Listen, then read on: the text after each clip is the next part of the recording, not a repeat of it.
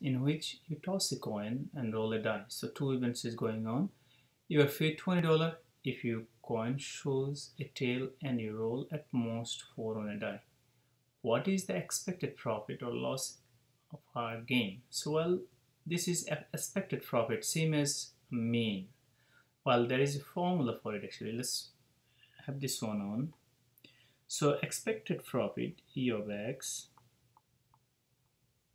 same as mean is equal to sum of discrete random variable X times the probability of X. So we'll be using this formula actually. So then I can organize it a little bit here. So I can put down X here, probability of X here, then of course X times probability of X here. And this is the event, so I'm going to have a profit and loss. Let's take a look here. I'm going to have this X here, and obviously this is going to be probability of X, and this is going to be X times probability of X. And same thing here down is going to be profit, and we're going to have this one down here is going to be loss.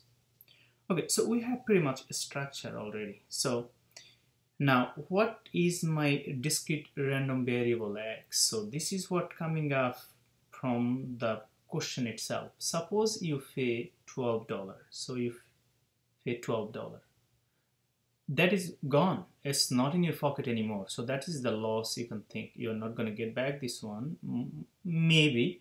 So $12 is a loss. So I can put down this $12 right here on the bottom here. So I can put down $12 here with a negative sign. This is a loss, so negative sign. So, but you paid $20. So if you paid $20, so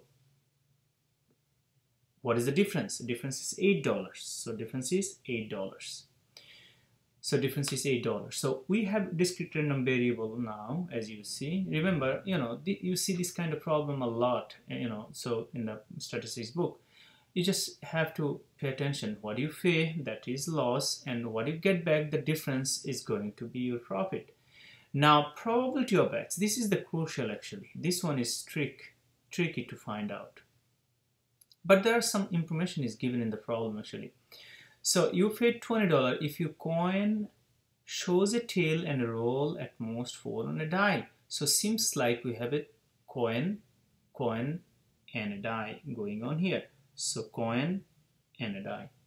So I need to actually create a sample space. So visually I see clearly what's going on here. So if I say this is a coin, and coin has a two option, head and tail, and head will have 1, 2, 3, 4, 5, 6 option, and tail will have also 1, 2, 3, 4, 5, 6 option. And I can just put down this, looks like these are the 6 option. Now I look into this, read this sentence. Your coin, if your coin shows up on a tail, so we're going to look into tail, and at most 4.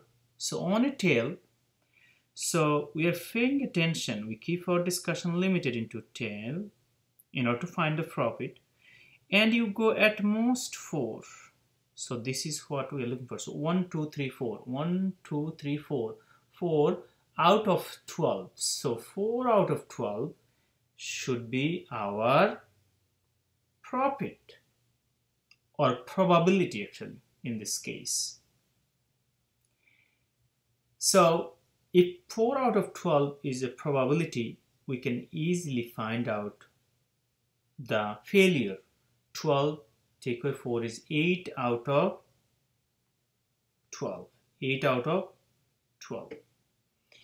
Then of course we can simplify it. It's going to give you 1/3, and of course 3 take away 1 is 2/3. Now what we are going to do is we are going to multiply because this is x times the probability of, so we're going to multiply this. So we're going to multiply this. So we're going to say 8 times this, negative 12 times that. So we're going to multiply it. Any calculator you can use, that would be fine. 8 times 1/3. That would approximately 2.67 because I'm talking about the money, so I'm rounding up 2 decimal places. I do the same thing up here. Negative 12 times 2/3. It should give me negative 12 times 2/3, approximately negative $8. Clearly 3 goes to 4, 12, 4 times 2 is 8, negative 8. And if I add this now, expected value, so sum of, remember this is a summation. Summation means you add this to product. So if I add this product, I basically get